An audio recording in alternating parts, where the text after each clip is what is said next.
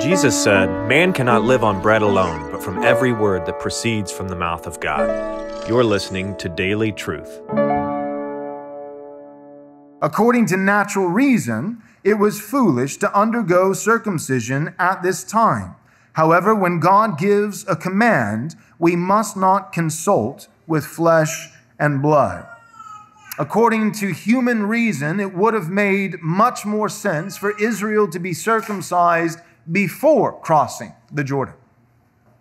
For that matter, they had 38 years, 40 in total, but 38 years for this new generation of Israelites to be circumcised in the wilderness as they were on the way to the promised land.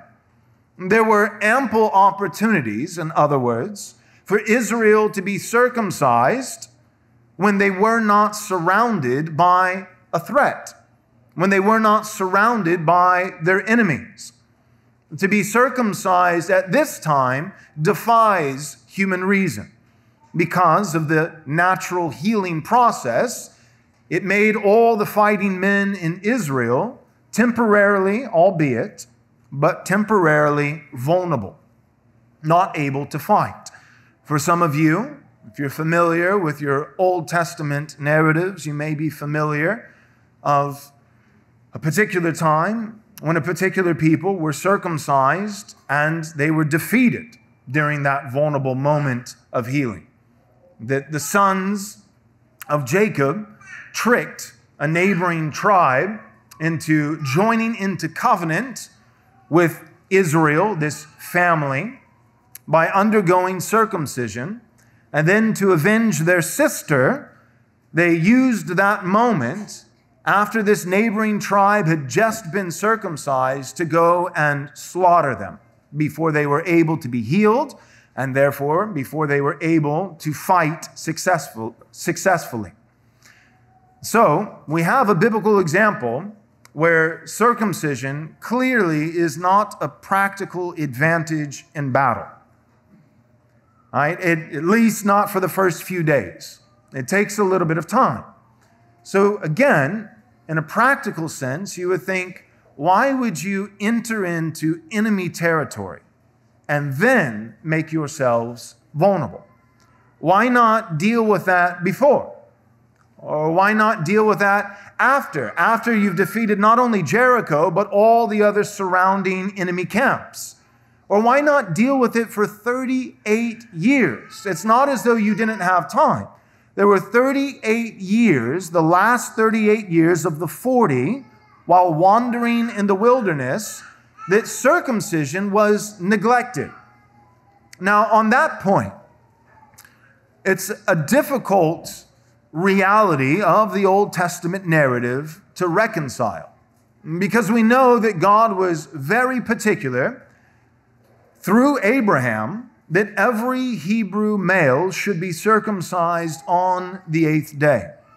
And we know that God was also particular through Moses during the time of Israel held in bondage in Egypt, and for the first 2 years as they were led out of Egypt, there was also, again, this renewal covenant ceremony, circumcision and Passover. God was very insistent, in particular, that his people should bear the covenant signs of their covenant God and his covenant promises. And then, all of a sudden, we have an ellipsis. We have this parenthetical pause of 38 years, just about an entire generation, according to Jewish measurements of time, an entire generation where the commandment of the Hebrew males to be circumcised on the 8th day is utterly neglected. And the biblical text does not tell us anywhere in the Pentateuch, the first 5 books of the Old Testament, or in Joshua, it does not tell us an explicit command coming from God that they should neglect circumcision. And yet, I do believe that by way of necessary inference, this is the proper interpretive conclusion that the people of God should come to. we should assume that this was not merely radical neglect of obedience to God's commands, but although the command is not explicitly stated in the biblical text, we should assume that there was a command given through Moses to the people of Israel during their 40-year wandering, that they were not only neglecting, but that they were actually forbidden by God through divine command to apply the covenant sign of circumcision to their children.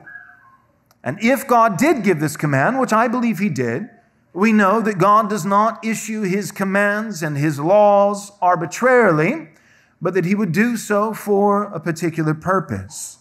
Matthew Henry, I think, is helpful at this point. He too holds to the position that Israel did not simply neglect obedience to circumcise their children during this 38 years of the 40 years of wandering in the wilderness, but rather that they were prohibited and divinely, explicitly forbidden from doing so by a command through Moses from the Lord himself. Matthew Henry says it like this: had not God enjoined it to Abraham under a very severe penalty that every man-child of his seed should be circumcised on the 8th day, in accordance with Genesis 17, 9 through 14, and yet, under the government of Moses himself, to have all their children that were born for 38 years together left uncircumcised is unaccountable. So great an omission could not be a general oversight, but only by divine direction. Therefore, it seems to have been a continued token of God's displeasure against them for their unbelief and murmuring. Circumcision was originally a seal of the promise of the land of Canaan. It was in the believing hope of that good land that the patriarchs circumcised their children. But when God had sworn in his wrath concerning the men who came out of Egypt that they should be consumed in the wilderness and never enter Canaan, nor come within sight of it, as a further ratification of that sentence, and to be a constant memorial of it to them, all that fell under that sentence and were to fall by it were forbidden to circumcise their children, by which they were plainly told that whatever others might, they should never have the benefit of that promise of which circumcision was the seal. What we find in these verses, particularly verses 4 and 5 and 6, is that they did not circumcise their Hebrew male sons because they were not permitted to enter into the land of Canaan, they being the original generation of Israelites who came out of Egypt. Let me read those verses once more so that they're fresh in our minds. This is Joshua 5, verses 4, 5, and 6. The Bible says this: "And this is the reason why Joshua circumcised them, all the males of the people who came out of Egypt, all the men of war, had died in the wilderness on the way after they had come out of Egypt. Though all the people who came out had been circumcised, that first generation, yet all the people who were born on the way in the wilderness after they had come out of Egypt had not been circumcised.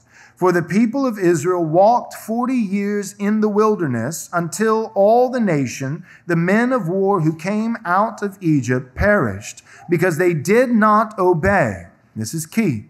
"They did not obey the voice of the Lord. The Lord swore to them that he would not let them see the land that the Lord had sworn to their fathers to give to us, a land flowing with milk and honey." So why was this new second generation of Israel that was born along the way during this 40-year period of wandering in the wilderness, why were they not circumcised? Because of God's displeasure towards them? Ironically, what I want you to catch is this: it was actually because of God's displeasure with their parents. It was God's just wrath towards the first generation of Israel, those who had been captives and slaves in Egypt, who had come out of Egypt. It was God's displeasure with them, the parents' generation, that caused him to forbid them from applying the sign and seal of circumcision to their children. Fight by flight. Why leaving godless places is loving godless places. I've had a lot of people tell me recently, Pastor Joel, you're post-millennial. You claim to believe that Jesus is king of every square inch, but apparently you don't think he's king of California, because I've heard your personal story that you used to be a pastor there and that you left for the state of Texas. Notice the title, not fight or flight, but fight by flight. Think of the prodigal son. He comes to the end of his rope. He's longing to be fed with the pods given to the pigs. And the parable says no one gave him anything. No member of the father's house tracked him down to give him a handout. He was hurting. He had to lie in the bed that he had made for himself by his foolish choices. You know what the next words in that parable are? No one gave him anything, and he came to his senses. He began to repent. There are 10 million professing Christians currently living in the state of California. What if they're fighting, but at the same time, while well-intentioned, they're also funding? What if California could be brought to its knees simply by the faithful not fighting there, but leaving there, and forcing Gavin Newsom and other tyrants like him to actually have to take a spoonful of their own medicine? The book has been forwarded by Douglas Wilson.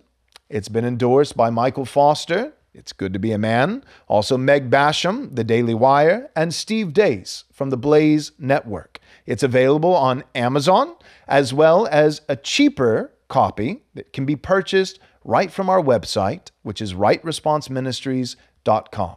Check it out today.